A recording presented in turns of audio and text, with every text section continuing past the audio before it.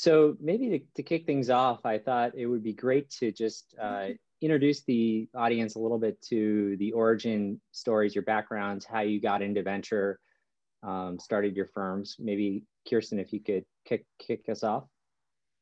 Sure. Thanks, Peter, and thanks for having me here today. And it's nice to speak to all of you. So Forerunner raised our first institutional investment fund in 2012. Prior to that, the first investing that was done under the Forerunner headline was an angel fund that I launched in 2010. And in the 2 decades leading up to that, I have been an investor throughout my career. Spent the first 10 years in the public markets, really fell in love with the markets, fell in love with investing, liked the learning opportunity it afforded. And throughout my course of investing in public companies and really doing thesis-driven investing in the public markets, I got more and more interested in how the economy was evolving, how business was changing, and that kind of led me to private companies. That kind of more curiosity led me to early stage companies where it really felt like the future was happening. It was obvious, it was as obvious as the early 2000s with the internet that technology was going to really evolve business in meaningful ways. And as an investor, I was eager to participate in that.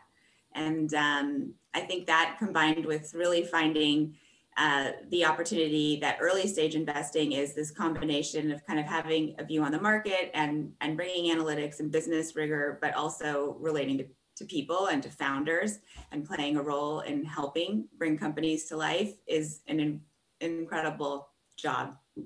And so that was a bit of an inspiration for starting the business. And really in 2010, I think it was the start of a lot of evolution that's taken place over the last decade, in particular in the venture industry. As of 2010, the venture industry was kind of 30 years old in earnest. And I think we'd been through some cycles and people were talking about lean startups and different ways to get companies started and funding. And I think people were kind of reevaluating what it took to be a great venture capitalist and what were the right formats to do it. And there was an advent kind of a few years leading up to that of more angel investors and more seed investors became a class of investing and some new firms sort of cropped up. And I think I got really excited about that evolution that was happening and felt like starting something from scratch was the best way to participate in it.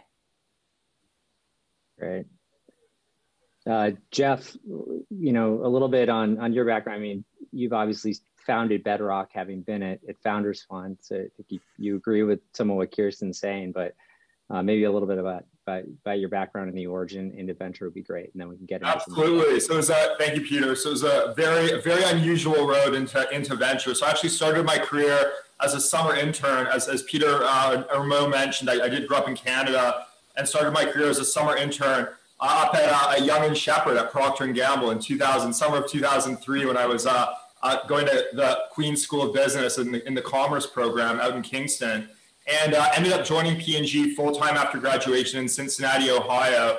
And that was around 2005, 2006, when Facebook was really starting to take off amongst my cohort of recent college grads, and was really sort of really energized by that, and kept trying to convince my superiors, my bosses at P&G, that we really had to start advertising on Facebook, and no one would listen to me. So it's like, I have to get out of here. And so I negotiated a transfer from Cincinnati to San Francisco and landed in San Francisco around 2007, right when this whole next wave of technology, and at that time it was really consumer internet technologies were taking off, and was basically just trying to build relationships. I was in this sort of technology transfer type role between P&G and Silicon Valley. I was 23 years old, and I was trying to build relationships between P&G and startups. Ended up networking my way into meeting some of the folks affiliated with the PayPal Mafia. Initially, Max Levchin, who was the CTO of PayPal.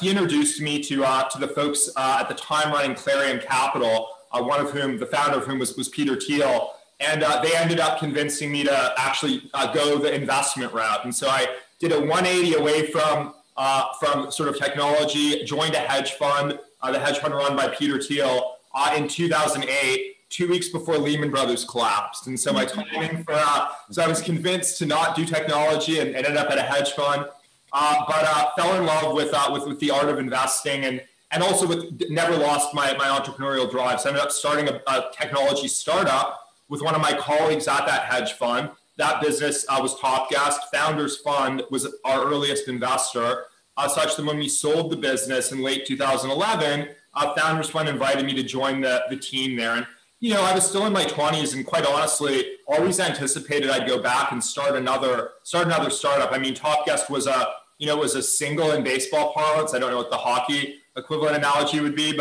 I figured I wanted to go back and really try and build something meaningful, but ultimately just really fell in love with venture, and had a phenomenal 5+ years as a partner at Founders Fund.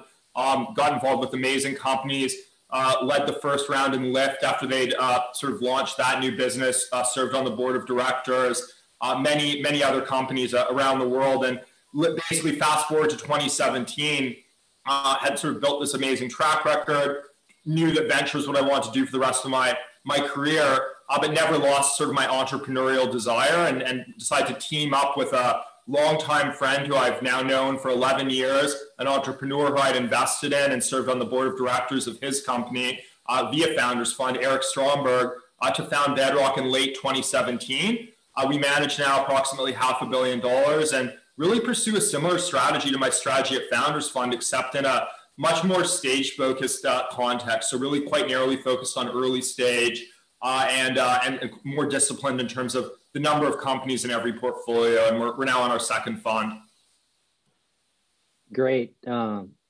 Thanks, Geoff. And, you know, both of you at SCS, we have a barbelled approach where we back, you know, some very established leaders but really kind of like backing emerging firms. And I think I would categorize Forerunner and Bedrock as two of the most kind of exciting kind of new guard firms.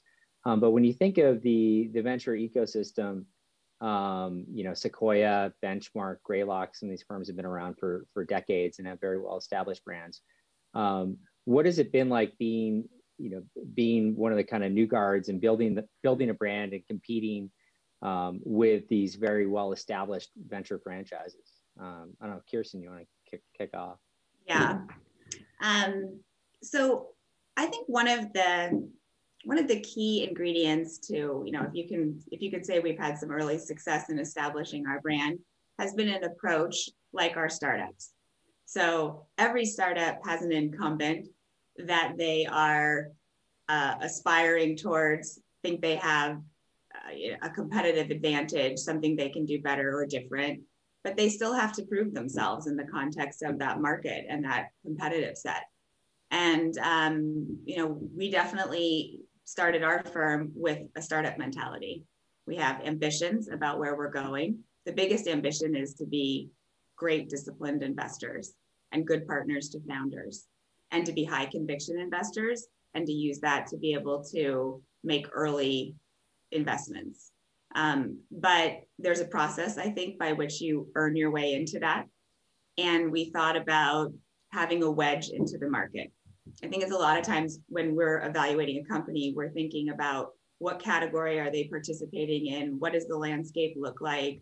What are going to be their, you know, what is the big vision kind of 5-10 years out? And then pull it back to today and think about what's realistic to pull off today that you can do in a way that creates some noise in the market, that starts to build some mind share and some credibility around your organization. And so we take that same approach as investors and said, you know, let's start somewhere. Let's be fairly specific about it. Let's have a disciplined approach. Let's prove that we can do those things that we aspire to do on a bigger scale over time. In general, Forerunner is a thesis-driven firm. You know, we believe in the quality or the impact of primary research to sort of help us shape where we're going to spend our time and energy and focus. And then we also, you know, work hard to gain the necessary set of experiences or networks or insights that enable us to compete in those areas. But when you start and you're one general partner and one analyst, instead of trying to do that in 10 areas, we picked one. And early in my career, sort of my first job with, I feel like, relevance to what I'm doing today, I was an equity research analyst and I followed retail companies. And so in some ways I've mapped that category of business for the last 20 years and have a real point of view on where it's going and a deep history in the category and network. And so we took the thesis-driven approach, we targeted in that area and really went to find the best of the best in those that were operating, you know, in new models and challenging that category in new ways. And then over time, we've started to take that same playbook and parlay it into other segments of themes. And now, as you did kindly in Mo in your introduction, you know, covered that we invest in, you know, a fairly broad range of companies, but there is common connective tissue in that we always have a thesis-driven approach. We really anchor it in the consumer. We lead with that as our kind of North Star, if you will. And, you know, pursue that with a disciplined approach.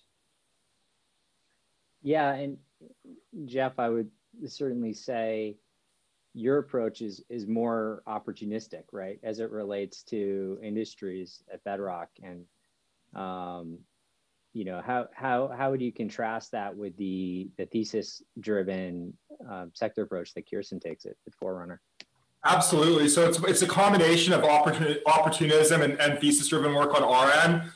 You know, a saying that we often refer to here at Bedrock is when the facts change, we change our minds. And so you always want to be open to new opportunities and new areas. And the basic genesis of the sort of more opportunistic strategy for us is I actually would echo a lot of the stuff Kirsten said. I think she made some really good points.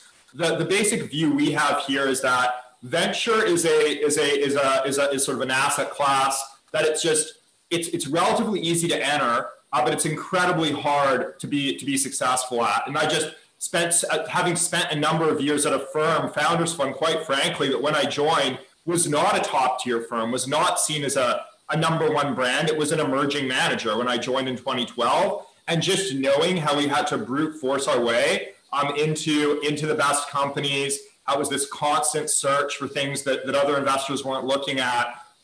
We've really sort of brought that to bear at Bedrock. And so I'd say that the approach on our end, initially when we first launched the firm in late 2017, we closed our first fund, launched it really formally in early 2018. It was really leveraging the relationships I built at Founders Fund with a handful of top entrepreneurs. So specifically the Lyft founders, where I was, worked very closely with them on the board for many years.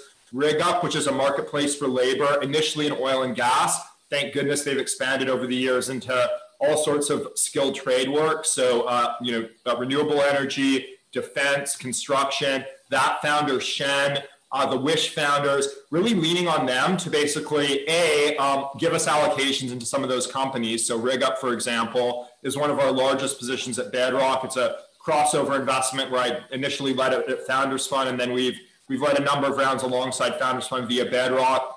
The Athletic would be another where we teamed up with Founders Fund to co-lead a round. That's an opportunity we sourced, brought it to Founders Fund, subscription sports media. So really leveraging my affiliation with Founders Fund initially such that we could really get into top deals through partnering with that firm early on, and then using that as a springboard into really building a universe and brand of our own that founders can really get behind. And it's been this combination of just the founders we've backed in the past vouching for us. So some of those folks that I've mentioned, and in many cases we go back, 9-10 years with these entrepreneurs, coupled with the agility, and Kirsten spoke to this, with the agility of a really small team. So there are just two of us on the investment committee here. That enables us to do our analysis much more quickly. And a sense that the entrepreneurs where we get a lot of our inbound, they know what we're looking for. We're looking for these companies that cut against a popular narrative that somehow are being overlooked or underestimated by the market at large. And then, the last thing I'd say on sort of old guard versus new guard is every 10 years or so, there does seem to be a new old guard. So, the old guard becomes the old guard goes away and there's a new old guard. And I certainly was part of that. I was part of that changing of the guard at Founders Fund over my many years there. And I really do feel like a similar dynamic is happening now. And so certainly You know, when I started Founders Fund 2012, I'd never heard of Kirsten. Now her name comes up all the time. Forerunner, she's seen as, you know, quite frankly, an established manager on par with these names that have been around for many decades. And it is this very dynamic asset class where, yes, the brand is very important, but the new brands can rise very quickly and overtake old brands. It can happen in a short period of time, which is why it's such an interesting asset class to compete in from my vantage point. And yeah, we have to always be competing, right, Geoff? So we have to stay relevant. It is hyper competitive. I mean, I think that's one of the things about this business that I love is that you can't run the same playbook. You have to keep like pushing your thinking forward. You have to figure out how to use the experience you've had and the commonalities and the lessons to become, you know, a more effective board member or more effective at sussing out opportunities. But you have to keep an open mind. You can't invest in the same company or the same model you did, you know, even yesterday, because like things are evolving and changing. And I guess, you know, as Geoff points out, it's a good point. So are kind of, you know, where the puck is moving on how people view venture firms. So it's on us to, you know, to keep pushing that. And at the end of the day, I do think that like returns are what's going to build a brand, you know? And so like, we're all working to build that track record. And as you start to accumulate that, like that's leverage in the market. Yeah. I mean, I imagine Kirsten is probably getting a lot easier to win and compete now that you're so established. I mean, you can probably go head to head with the Sequoias, the Excels, et cetera, now versus when you were starting. I mean, I still have work to do. I'd love to tell this audience I win every single time, but we still have work to do. And actually, honestly, like that's okay. I expect to always have work to do. There's always going to be new competitors and we're always going to have to keep upping our game. Just how it is. And how, you know, people always talk about brand in venture capital and how important is kind of the brand for, if you put yourself in the company's shoes, being associated with a top tier brand, which is going to help you, you know, raise subsequent rounds, hire talent. It just, you know, if Sequoia's in or Forerunner's in, you know, that says that real smart money's, you know, decided to back your company versus, you know, kind of value added, you know, board advice. You know, one thing I hear people say is, you know, the dirty secret in venture is that the best companies, you know, need the least kind of hand-holding, and then also valuation, right? You know, do you want to take, you know, a Forerunner discount, a Bedrock discount? You know, there's a few different things at play, but say when you are, when you're counseling your existing companies and having them think about, you know, their next round of financing and who to bring in, what are some of the things that you think companies should look for? I mean, I'm sure it might vary company to company, but what are some of the things you look for in, you know, the other venture partners you want to bring onto the cap tables that you have? I mean, It's a good question. It's a layered question. I think to start with the first one, which is what does brand mean in venture capital? I think you could get 10 founders on stage and 5 of them would tell you they would pick the single person that they work with as above all. And the other 5 would tell you that they would pick the brand and the platform. So there's the good news. And that's where, you know, it opens the opportunity for competition. Ideally, you could be both. Then you could just, you know, that's, I think, what, you know, Geoff and I are striving for. But I think, you know, different people prioritize different things. Geoff, do you feel differently or?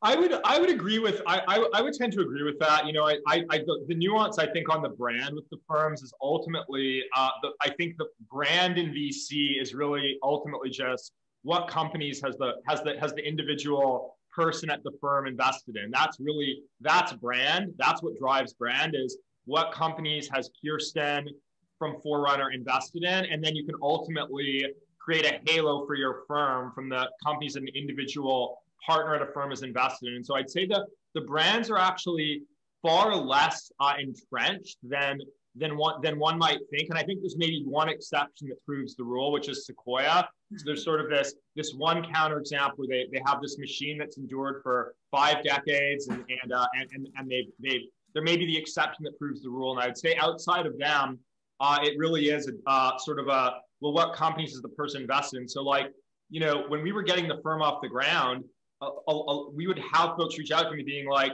oh, you're the guy from South America. Because we led, you know, I was on the board of directors of Nubank, which has sort of been the largest venture story in South America over the last 5 years. And folks would know me as like the Latin America fintech guy, even though I'd only done one investment there, and would reach out, even though we didn't really have a brand day one with Bedrock. It took time to build up. So I think it is this personal chemistry thing with entrepreneurs, secondarily, and then primarily it's, well, what companies has the given partner invested in? And then the last thing I'd say is it is a highly networked industry, and that if an individual partner has a negative reputation or gets mixed reviews from founders, that percolates out very quickly into the market amongst entrepreneurs. And so it is just this constant you know, relationship by relationship type dynamic with the entrepreneurs that drive the brand over sort of many decades. Yeah. And to your question about like, how do we think about follow-on investors? I mean, I think thinking about like, what does the company need, right? So I hope we're generally Series A investors. So one of the goals we have is to be pretty close to that founder. At that point, when we're investing, there's a small team. Hopefully what you're getting is somebody who can talk about strategy, about priorities, about milestones, goals, like, you know, a whole range of things. Perhaps if you got that relationship as a founder with one of your investors, the next time you're looking for somebody who complements that. And maybe there's a particular, you know, a particular industry skill set, or there's a particular, you know, category of companies you want to do business with that they can help you unlock. I think being strategic like that is worth giving thought to at every step of the way. And then of course there's deal dynamics. So I think they get weighted. Yeah.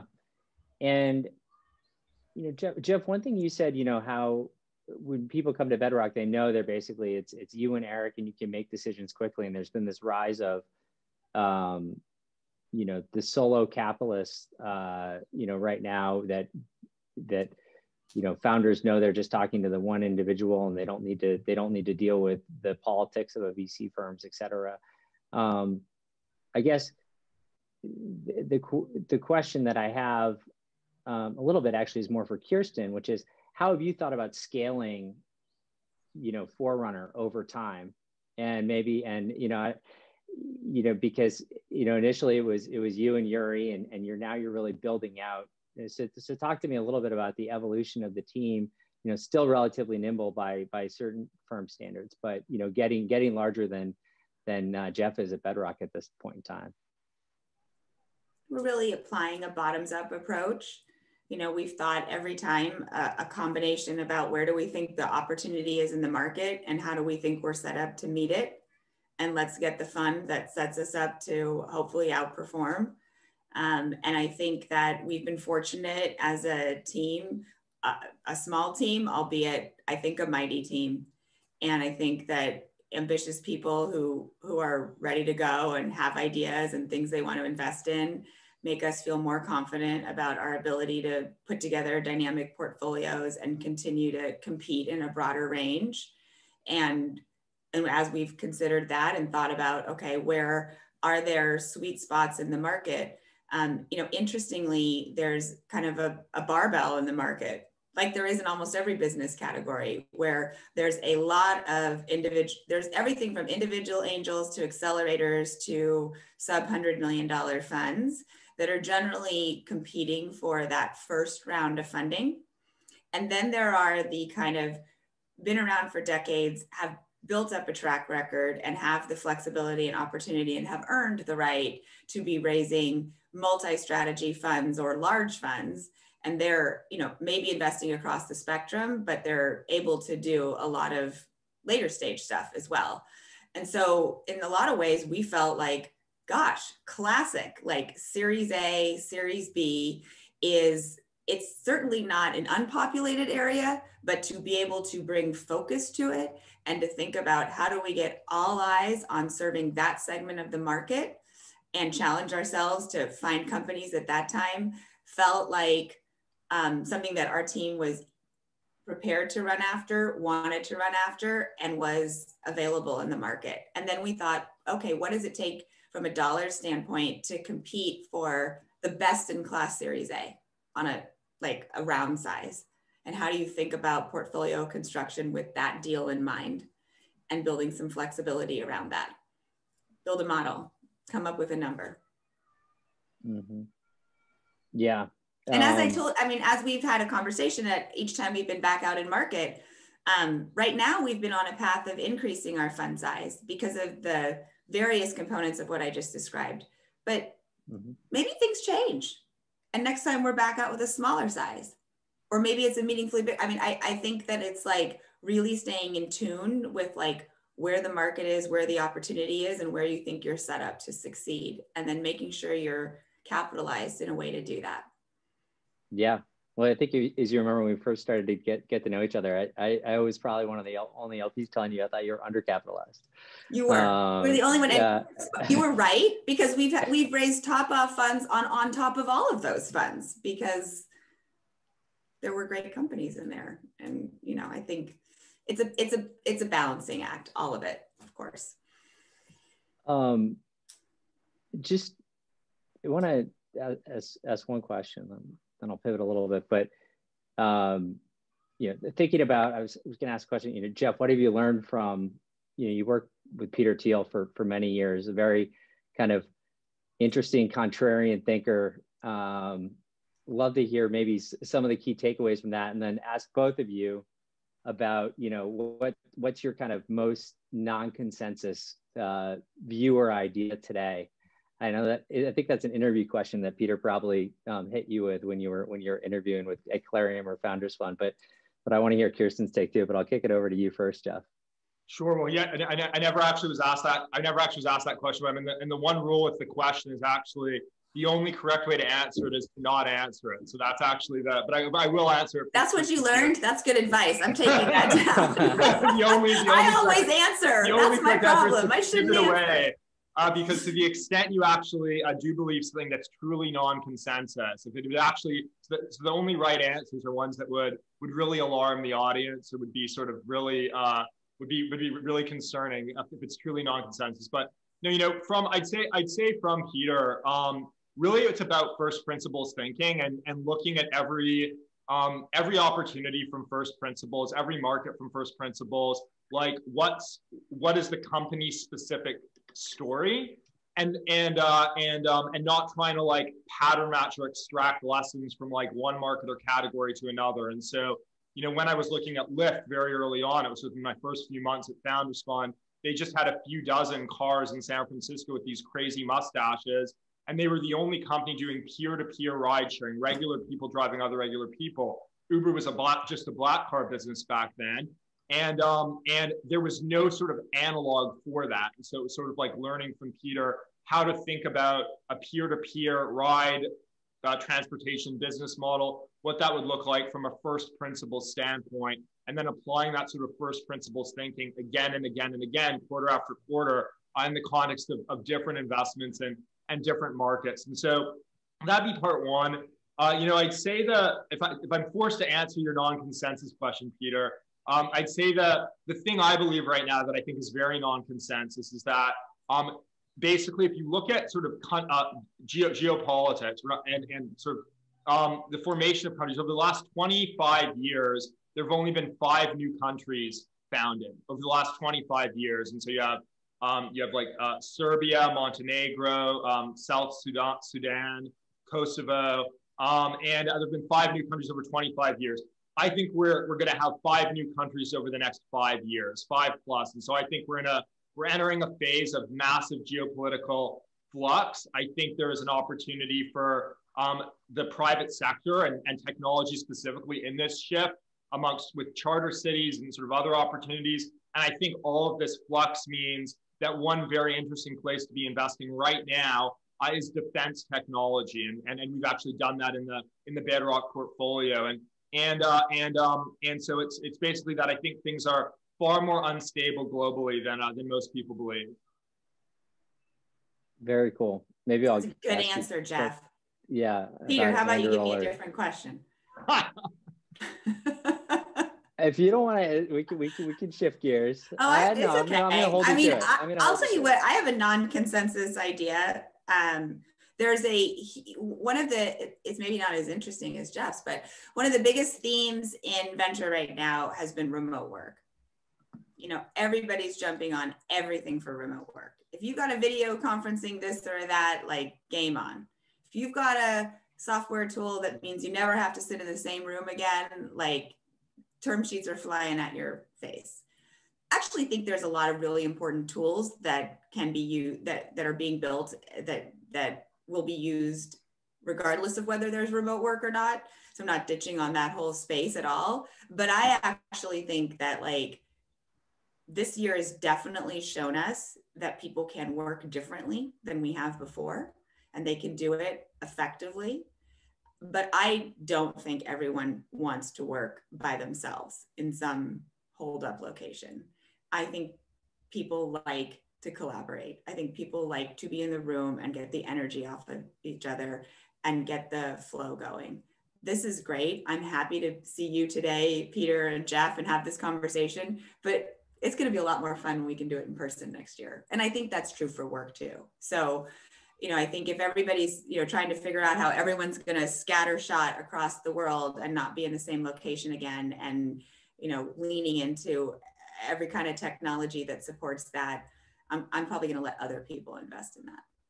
And I also agree with that. However, I don't think it's going to be. I think the time frame on this thing is a lot longer than everyone thinks. So I actually don't think it's going to be next year. Basically, to get back together in person safely on a sort of day-to-day basis, you need the rapid antigen testing, mass-produced at mass scale, or you need to get to basically herd immunity either through a vaccine or the virus going through the population. And so, I actually my other non-consensus view is we're looking at basically three more years of a real pandemic raging, in at least in the United States. That would be a non-consensus negative view on things here. I hope you're wrong on that. I'm glad that I've gotten to know you all well. I hope you're wrong, because I really want to go back to the. I hope so too. Yeah, I miss both of you.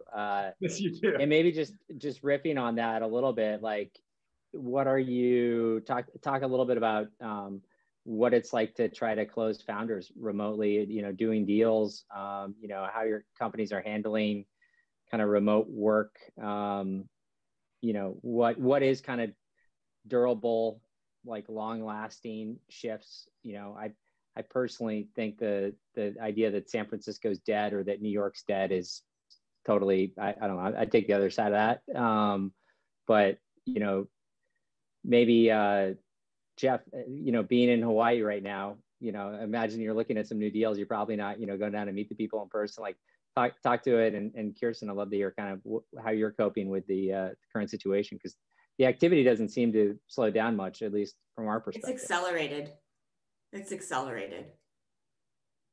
Yeah, I mean, the way that we're looking at it here would be really the last number of investments we've made are companies where we've known the entrepreneurs for, in many cases, several quarters. And so that typically is how we operate. We'll get to know a founder and opportunity over several quarters, have multiple interactions, multiple in-person meetings historically before investing. So I think there's only one investment we've made, even though we've been very active over the last 2 quarters.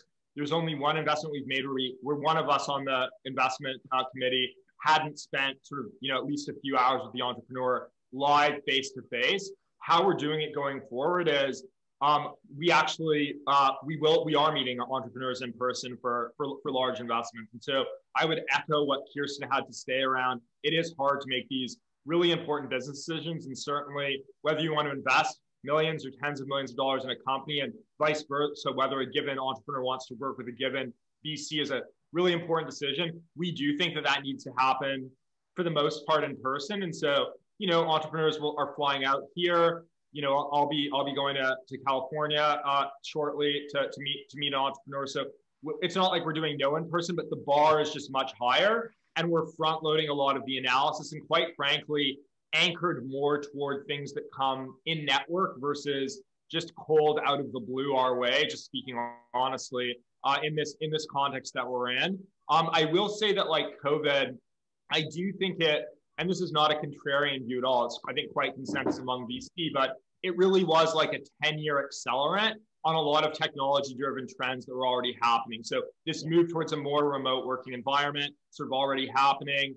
And this, all these other trends were already happening. It's accelerated by 10 years. And so it's basically the framing on what it means for us as venture capitalists is, basically, I think it corrected what retrospectively was a mispricing in the market for all of these technology assets. And so you could argue that because everything's been sped up 10 years or so, the mispricing had to get corrected, and it got corrected very quickly. And so, yeah, I mean, it's difficult to operate. I think the companies we're invested in would echo what Kirsten has to say, where they're sort of itching to get back together in person more. And then at the same time, I do think a lot does move out of, I don't think any of these cities are dead. I don't believe in the death of any of these cities, but I do think that certain shifts are irreversible. So for example, engineering, which historically has been very centered in Silicon Valley and extraordinarily high cost. You have this geographically constrained labor market with engineering for these Silicon Valley tech companies driven by Google, Facebook, Apple, where the salaries got exorbitant, the perks got just absolutely exorbitant, and basically led to this tremendous sense of entitlement within the engineering labor market in the San Francisco Bay Area. And the founders that we work with, now that they're like, we can hire engineers from anywhere, like that's not going to revert back to engineering teams being in the Bay Area. That is a permanent shift of like remote work for engineering. Now, will executive teams want to be together again? And like, is the most obvious center of gravity San Francisco, Bay Area? Yes. So I do think it does stay there. But at the same time, you know, when I started out in tech with my startup in 2010, no one was based in SF. Almost everyone was in the South Bay. And then over the next few years, everyone moved up to San Francisco. These things can shift. They might shift only a few hours. Maybe it all shifts to Reno or Tahoe or something like that. But anyways, I'll stop rambling here. Kirsten, what are you seeing? What in terms of new investments? Have you made any investments yet without meeting in person? I was thinking about that while Geoff was talking. I think we've made one. We've met one. Yeah. And now we are kind of, we are going and taking walks outside and spending time with people in person. I mean, when you are making a Series A investment, you are making a bet on that leader. Like you know, I think smart, disciplined investors have a view on the market. They know what category they're investing in. They know what's possible in the realm of business in that segment and how a business model stands to unfold and some opportunities in that regard. But you are looking, you know, you are considering that leader and their ability to translate that vision into action, attract resources to what they're doing, and create and direct priorities, and your ability and what the quality of your working relationship might be. And there is a lot of it that you can accomplish over video. We've tried to, instead of having, you know, deep, long dive meetings, we've broken them up a little bit more so that you can have kind of a video interaction and then a phone interaction, and then maybe you're exchanging some thoughts on email. So you're kind of, you know, creating some dynamics so you can kind of see like how that threads together and holds together. But, you know, I do think that it's a missing element if you don't spend time with somebody in person. Yeah. Just one kind of question that I have, thinking about, you know, the past and you know, you think of the bubble bursting in 2000, and you know, now certainly, you know, valuations are very high, but you know, how is today's environment like different? You know, what are you kind of observing in the valuations in the private market, and then, you know, some of the things that are happening in the public market, as it relates to some of the new tools in the toolkit, whether it's SPACs, direct listings, things like that. Any kind of quick observations? Well, I was working in the public markets at the time of that 2000 crash. And I think that, the internet was new. It was a whole new frontier. And people let dreams and, hyperbole kind of drive a lot of that. And so, I remember distinctly working among my colleagues and just feeling like a little bit left out of the investing activity because I just couldn't underwrite any of these investments. I mean, they just were not underwritable from a math standpoint. There was no model to build. It was all on the come, and it was all on the dream and the vision of the internet. And that's what drove that cycle. Today's cycle is driven by something entirely different. We all know the internet. That doesn't mean we know the future, but we know like this new playing field that we're living in. We know the capabilities of digital. We have a good idea of the adoption. We know the ways in which it can be used. We've seen it influencing business now for 2 decades. We're actually at a place where it's pretty mature. And I think that what you're seeing in the market is that like there's a reconciliation going on around that, where you look at the public markets and you look at the majority of the market cap in the public markets, and they really truly are old guard companies. And I don't say that with disrespect for those companies, but they had business models that were based on entirely different foundational elements and entirely different operations that were about an economy pre-internet. And they've been pulling threads forward, but the business model in many cases isn't fully modernized, and it can't be fully modernized. I think about those companies that I'm referring to, like these, bigger public companies that people have been trading in and out of in the stock market for years. Like they were growth companies at one point, then they were value companies, which is probably where they've lived for the last handful of years. And now I think I would argue that they're like, on the decline, because value still needs to have some look to the future. And so if you're a public market investor thinking about where to put your money, and you're thinking about the economy is going to look like in 10 years, there is a dearth of things to invest in, which is why the FANG, or those five companies, are like 20% of the market cap of the entire market. I mean, they're awesome companies. No one, I don't think, would disagree, but are they that good? Part of it is because there's just no supply, but the demand is growing over here. Meanwhile, we've been keeping companies private for a lot longer.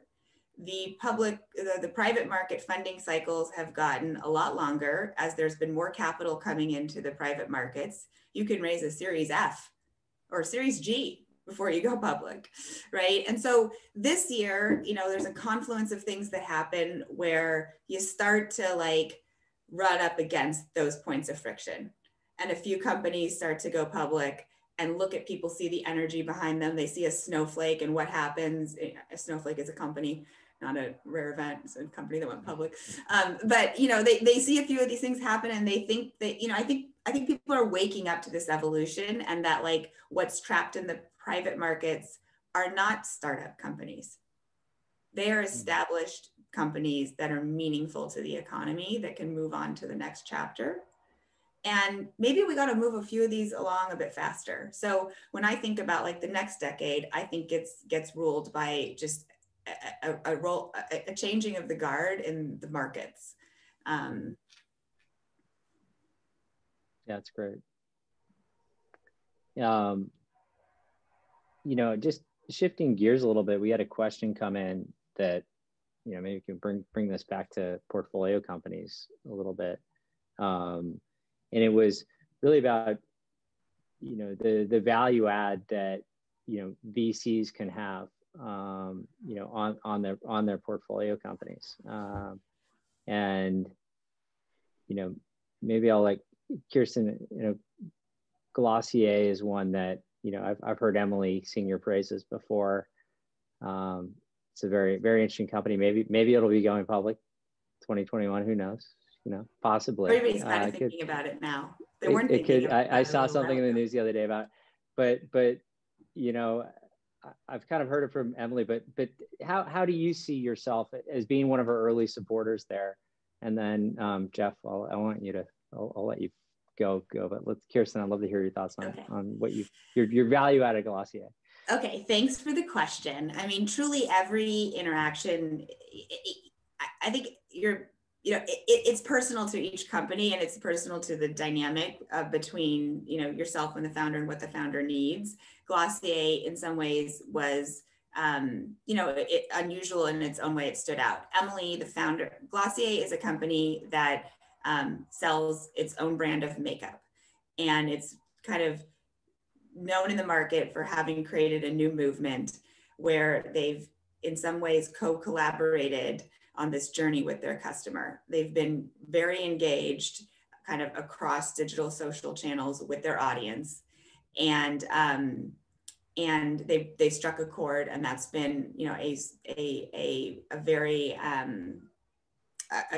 a solid underpinning for the business, and something unique that has tangible ways it gets executed. It's, data, it's analyzing that, it's using that information to be that much more thoughtful about what products you're launching, et cetera. There's a little background on what the company is so people know. But I met Emily when she had an idea. She had previously had a blog, and she had kind of out of that experience had a lot of observations about how the beauty market was changing, how the customer was changing, and where there was a mismatch between what was available and how products were being sold, and where the demand was.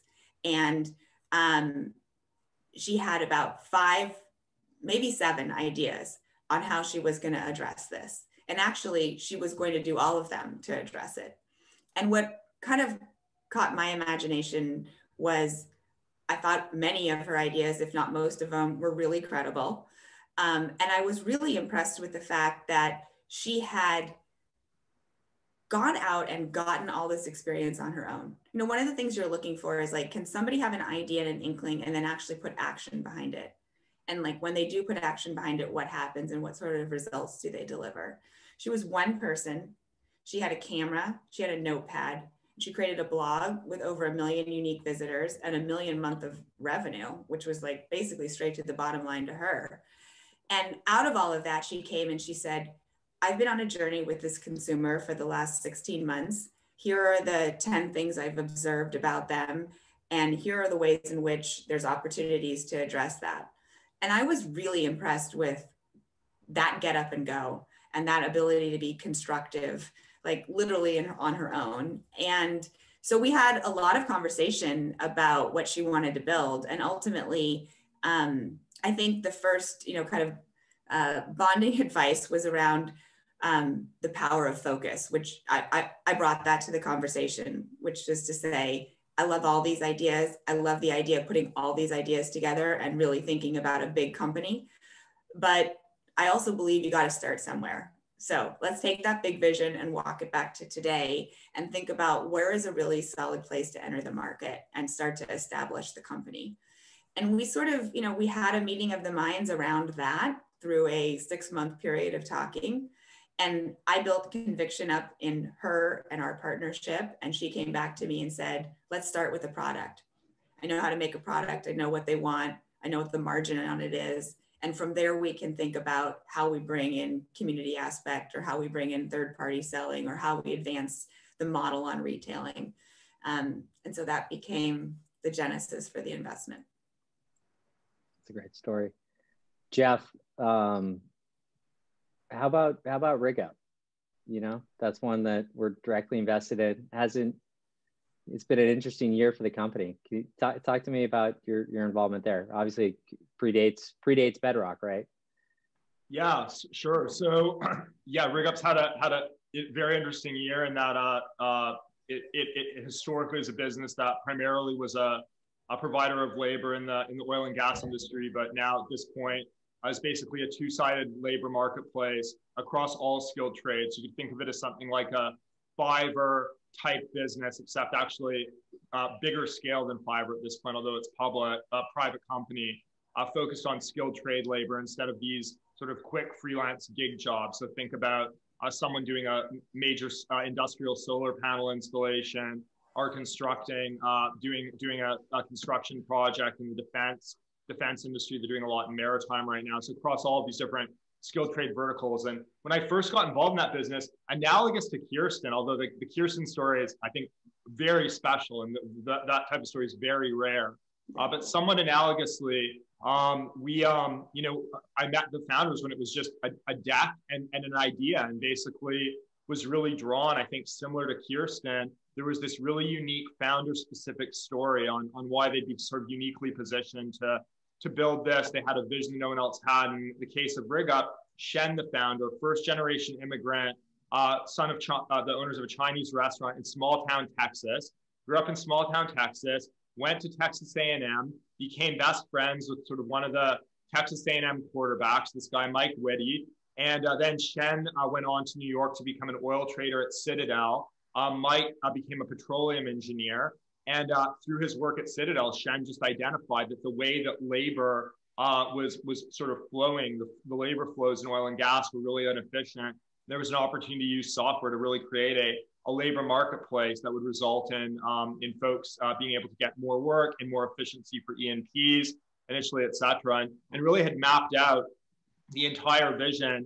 And there was this unique yin and yang between Shen and Mike, and this unique ability to penetrate at the time the oil and gas industry, given their backgrounds, similar to, it sounds like, Emily at Glossier, just having that unique lens on beauty from her blog. And so you're always looking, I think, for this founder-specific story. And then with RigUp, it was really all along the way working pretty closely with them on strategic decisions, where to focus, where to not, positioning on the company. And so the latest, I guess, quote unquote, value add thing I've done as a board member there now, really since day one, has been we're changing the name of the company to reflect the fact that it is well beyond oil and gas at this point, away from RigUp. And I actually came up with the new names. They'd hired this naming agency, this branding agency. They came up with like 500 names.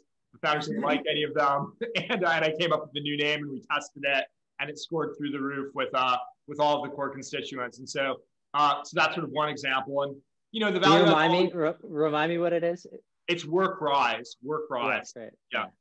So it's always company specific, but you always want to sort of under promise and over deliver, and you can always add the most value. And like Kirsten, you've been involved from the very, very beginning of the story.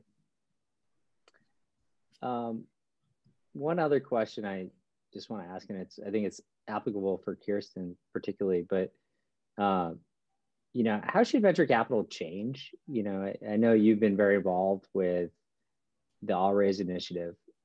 Just wanted to make sure I'd be remiss if I didn't, talk about that, today.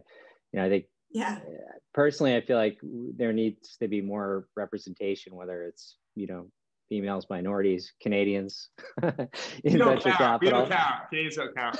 I mean, I think that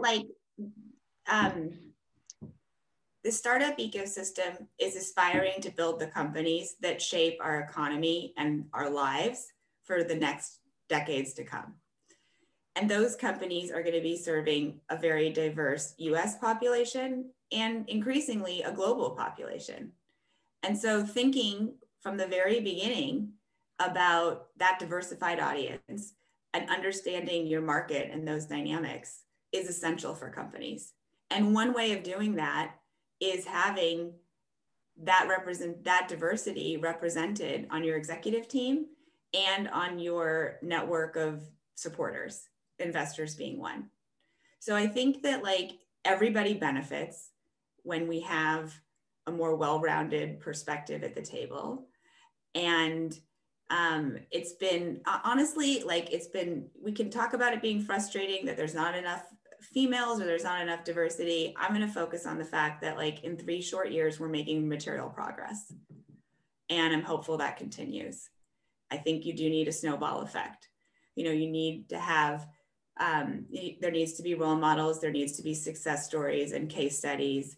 And we are getting that, they're happening. And I think more people are feeling like they can see themselves in this industry. I think founders are recognizing it. They're certainly recognizing it for their own teams. They need to be thinking about it also for their investor groups. LPs should be thinking about it too. It's just smart investing. it's just smart investing because it's on pace with the future. And I think that, you know, it's encouraging that there's progress. It would be great if it could happen faster, but there is progress happening. Great. Geoff, any thoughts or views?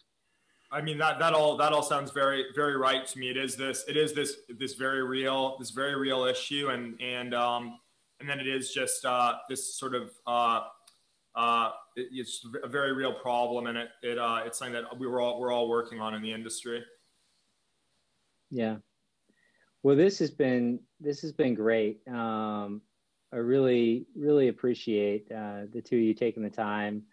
Mo and Prime Quadrant for setting this all up. But I can't wait to see you all in person. I'm glad we've back to that theme. Me too. I know. We're gonna go visit Geoff, and he's in Hawaii, right? That's what I was Geoff, he's coming over. Doors are open. Thanks. Thank you. Yeah, and you know, Kirsten and Geoff, Peter, that was just fantastic. I can't thank you enough for sharing your both enlightening and enjoyable comments with us. We really appreciate your generosity of time and of wisdom, and certainly hope to do it again soon. And I think Kirsten volunteered Geoff for a year from now. So all right. 2.0. But really, thank you again. And for all our participants, thank you for joining us. If you have not yet donated, please do so by going to the donate page at the top right of the website and clicking on the link that was sent to you. Lastly, we'd love your feedback on how to make these sessions better every time. So please complete the survey at the bottom of the page or on the link that you'll get.